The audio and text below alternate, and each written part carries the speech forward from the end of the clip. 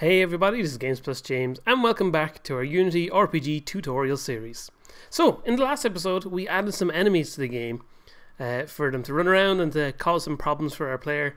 But at the moment, we have an issue. Look at the way they're moving. It's all kind of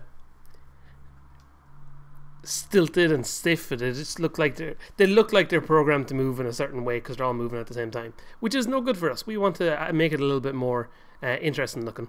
And of course, they don't actually hurt the player at all. So we're going to do a simple way to kill the player when they get hit by them. And eventually, as we go further on and we build an actual proper health system, we'll use that for hurting the player. But for the moment, we're just going to have it that if you hit off an enemy, it kills you and you have to restart. Okay, so first thing we're going to do is sort out these guys' movement. So we're going to load our slime controller script that we created in the last episode. Going to open that up here in MonoDevelop, and what we're going to do is basically add a little bit of randomness to the counters that we're using. So we're using our time to move counter for how long the enemies stay moving, and we're using our time between move counter to determine how long they stay still while they're not moving. So rather than have it be just that particular number, last episode we used random range to decide which direction they were going to move, and now we're going to use random range to decide which or how long both of those counters will last. And the way we're going to do it is we're going to set it up here in the start function the exact same way. So we're just going to comment these two out by putting 2 slashes in front of them. So they're commented out now, so they'll no longer actually do anything.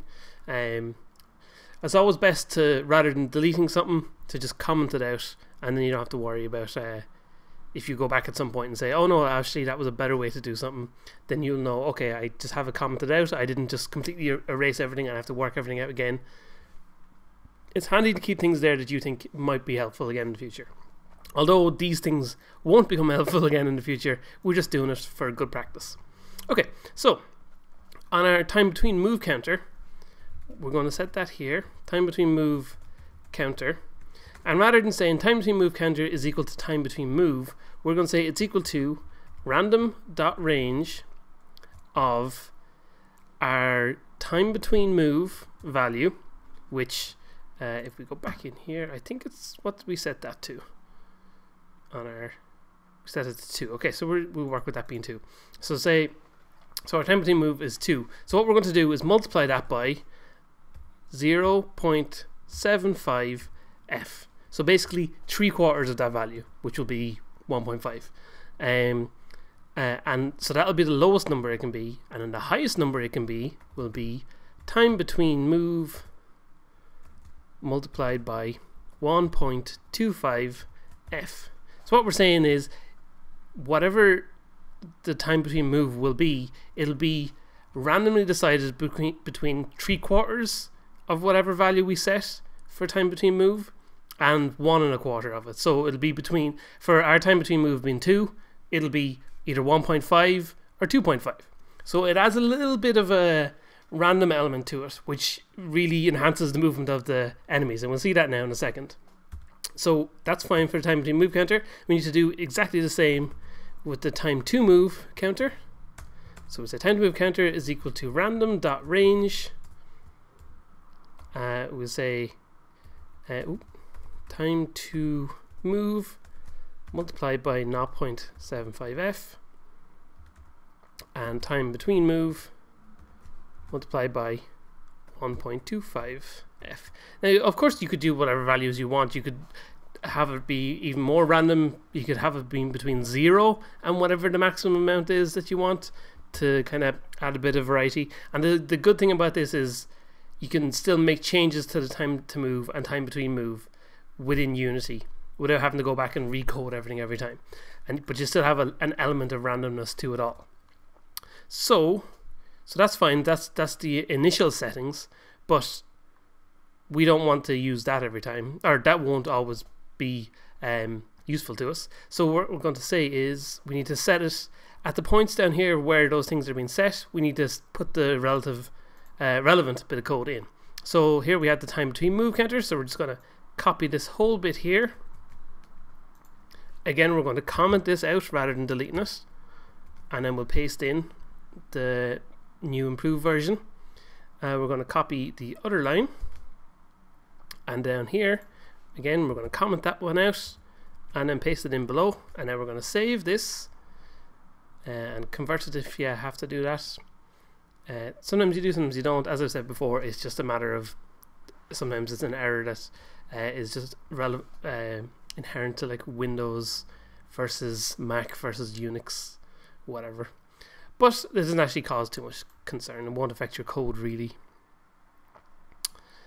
So we hit play, and now if we put the scene back out, now you can immediately see they're all starting to move at different times, and it looks just a little bit more alive. And the longer the scene kind of goes on for, the more movement that they'll have.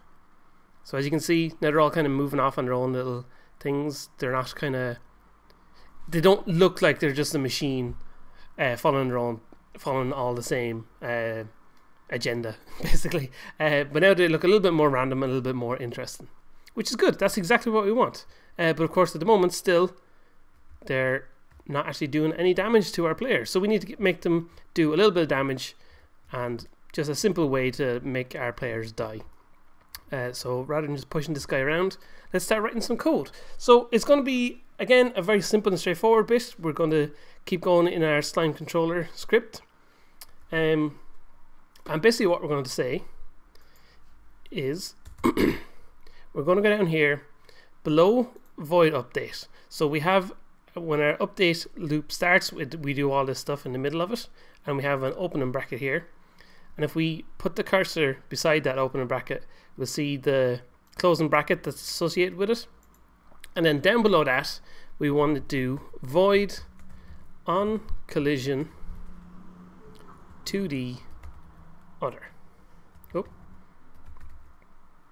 Oh no, sorry, no, that's the wrong thing. We want to say on collision enter 2D. Sorry, I was thinking wrong. We want to say void on collision enter 2D, and you'll make sure you capitalize it all the exact same.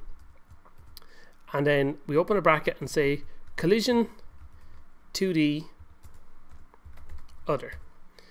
And so basically what this will do, we've kind of covered this when we loaded a new area, where we went into on trigger enter 2D, and it was when we entered into a trigger zone. But now we're doing on collision enter 2D, and basically when an on collision enter occurs whenever two objects with a collider attached to them. So for example, we have a slime red has a circle collider, and our player has a box collider. So if those two colliders meet, they will cause an on collision enter.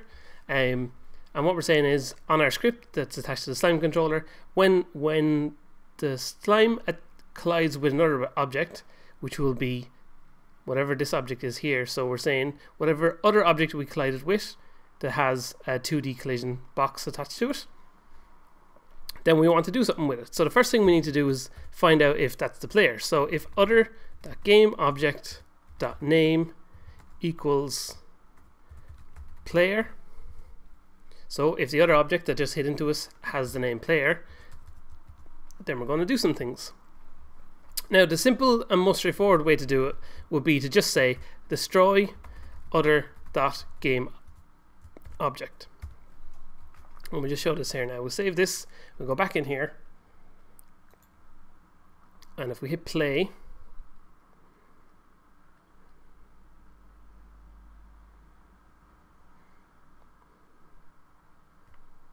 okay, so now if we just walk into one of these guys, oh, our player is destroyed, and that's it. Now we're getting an error because the camera's trying to follow the player object, but it doesn't know where it is, so we're just getting a whole bunch of errors, and that's no use to us. And basically the game doesn't do anything now. The player's gone, there's nothing we can do. So we need a better way of doing it than that, obviously. I'm just going to clear this console here. So we can't use destroy the other game object, so just comment that out again. But what we want to do basically is just, we want the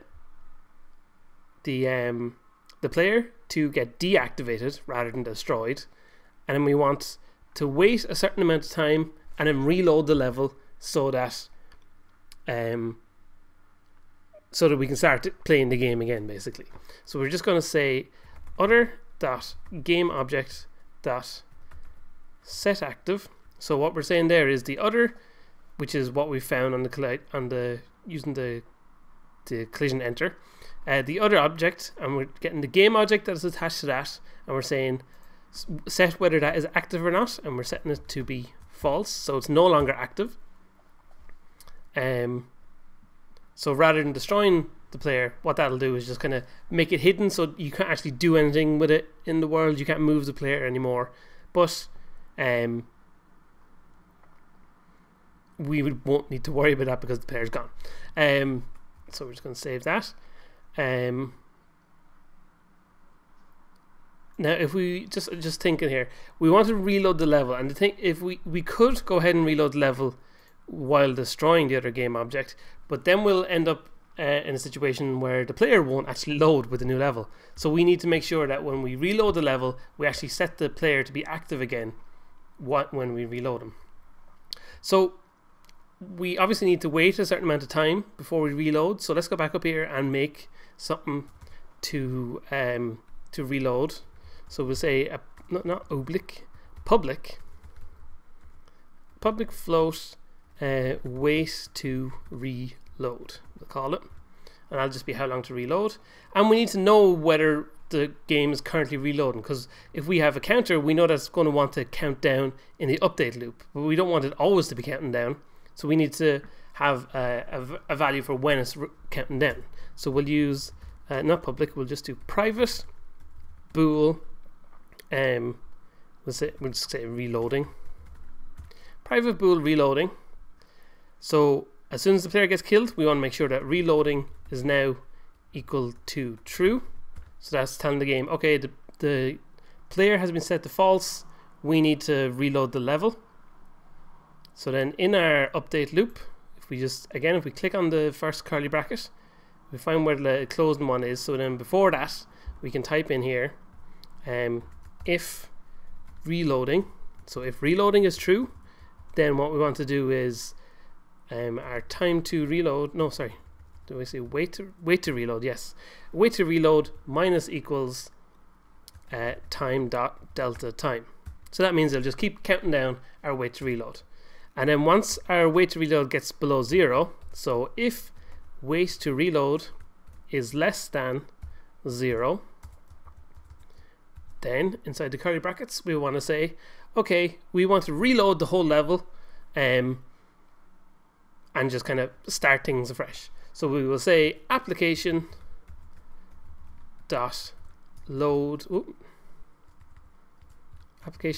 level, much like we did for going to a new area, but now we're just going to say application dot load level, and instead of having to get the string name of the level and entering it in and stuff like that, we can just very simply use application dot loaded level, and loaded level will just basically tell it'll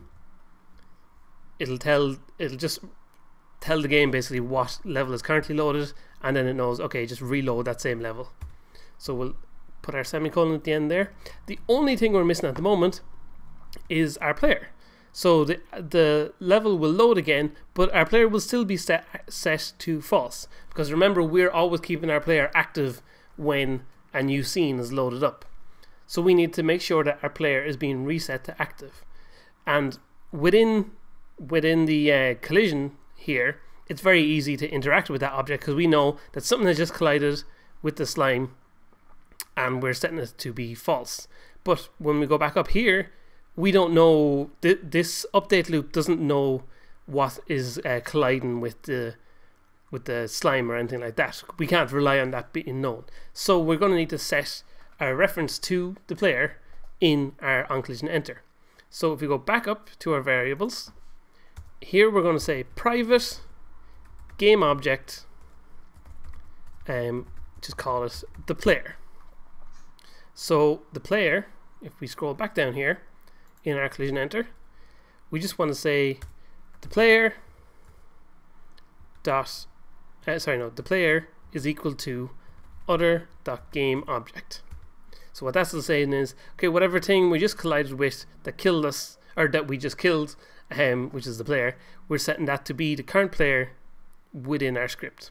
So then in our reloading function, as soon as the level is loaded, we can say the player dot set active true and hit our semicolons. Okay, so now when we pop back in, we should have a very simple and straightforward way to kill our player and just reset the area. And like I said, we will build a proper health system as we go further in the series, but for now it's just a simple way, and it's a way that we will partially use going forward as well. So when our player does actually get killed in the future, we'll use something very similar to this to reload him at any given point. Okay, so we can wander around, la la la la la, and then, oh, actually, before we do anything, I just realized we never actually said, or we never set a time down on our slime controller. We didn't set a wait to reload time, so it'll just do it instantly, and that won't be much use to us.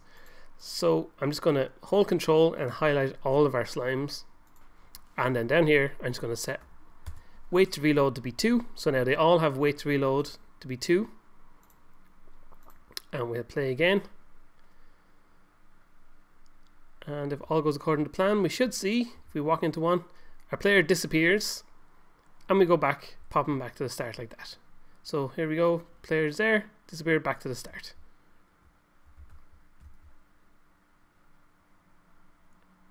Just like that.